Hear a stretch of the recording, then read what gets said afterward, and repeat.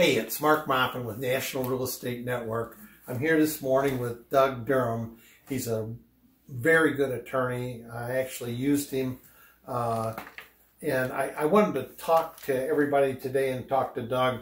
You know, as a real estate investor, you want to deal with somebody like Doug. He's an experienced real estate investor and a good attorney at it. But a lot of times when you don't think you need an attorney, but in reality, there's a lot of things that affect investors. And I'm going to give you some really hard-hitting examples.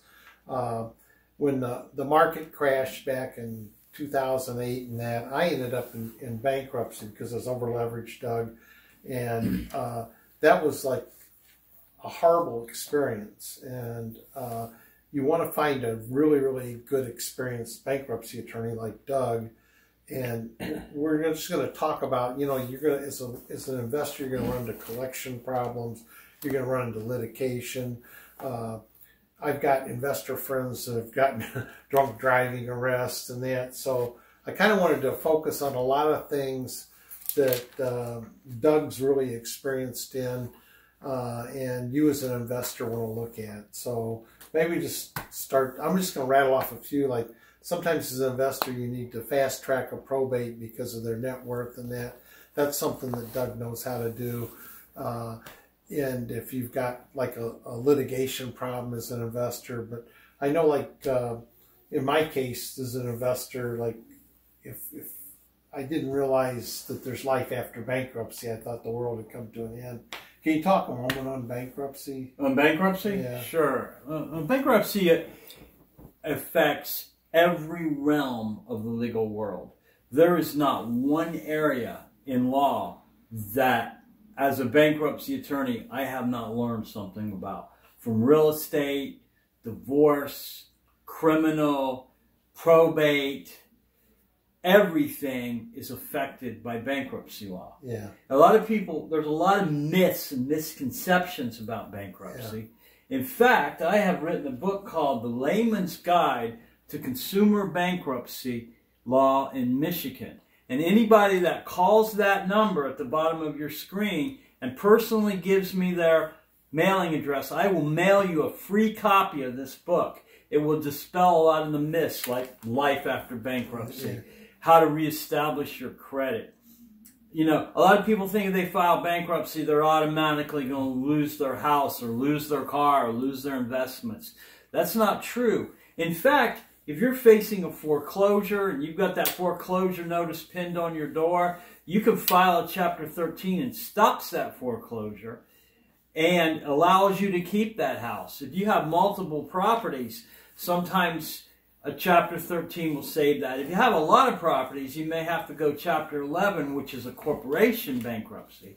Or if you're just in over your head, let's say you've been investing in real estate for a while and things have gone south for you for whatever reason. You've been ill, or there's been a job loss, or you've had some bad renters. You can file a Chapter 7. Let's say you ran up your credit cards fixing up a property and there's still no equity in the property. You can file a Chapter 7 and wipe out all those credit cards. That's what a Chapter 7 does. Yeah. People think they're going to lose their car. You won't lose your car in a Chapter 7. If it's paid for, you can exempt it. Yeah. If it's not paid for, you can reaffirm the debt with the bank. Yeah. And continue to make your payments. Yeah. So there's so many myths out there that are just simply not true when it comes to bankruptcy law. Yeah. And you really got to have the right attorney, because I've seen a lot of people where they've gone to an attorney and they don't get a complete list of all their liabilities and that, and they mess up. They don't name a creditor that they should. You need to go to somebody that's going to work with you and be thorough. And that's something a lot of people don't know. If you miss a creditor in bankruptcy, you can amend and add that creditor indefinitely. Oh, I didn't even know that. A lot of people don't. A lot of attorneys don't know that. Yeah. There's a case out there. It's called In Re Maj, M-A-J, where it says any missed creditors, if the debt existed prior to bankruptcy, it's still discharged. Yeah. You know what I think I want to do is, like, I want to hit a bunch of little topics today but this is really interesting, so we should like do a longer conversation about it, you know.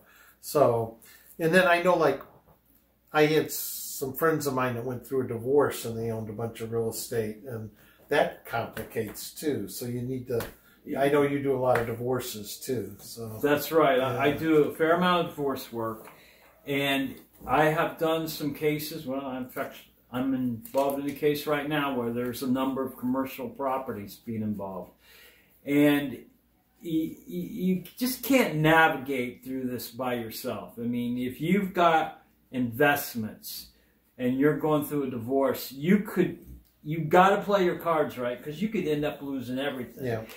And you have to have an equitable division of property, and you need an experienced lawyer that knows what the courts are looking for and what's fair to you and what's equitable. So you know, it's funny. Like, you get married, and today a lot of them do prenuptials and all this stuff.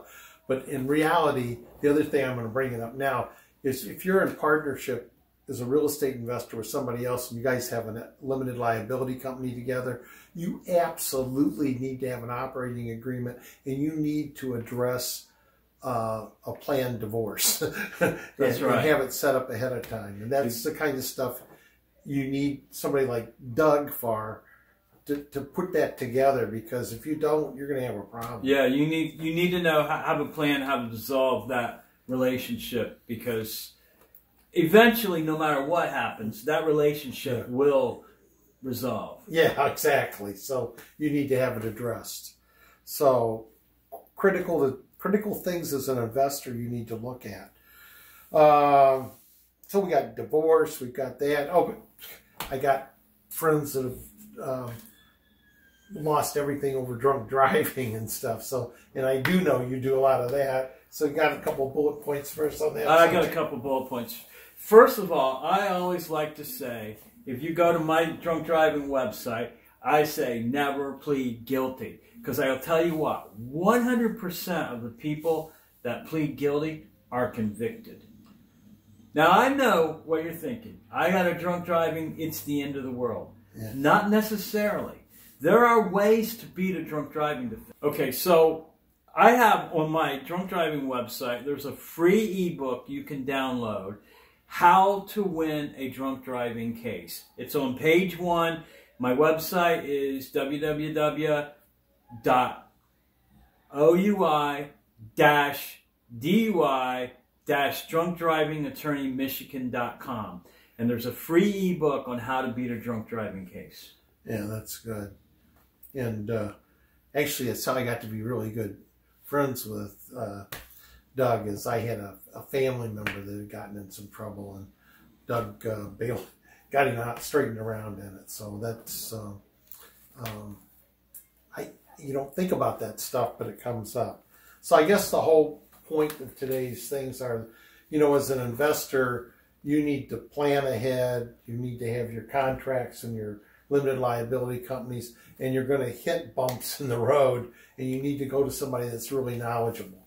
And that was what impressed me most about you, Doug, was like, even with my family member, he had done things where you normally go into all these depositions. He was able to get the same content by simply doing a pre-trial where everything gets recorded anyway, and you can use it.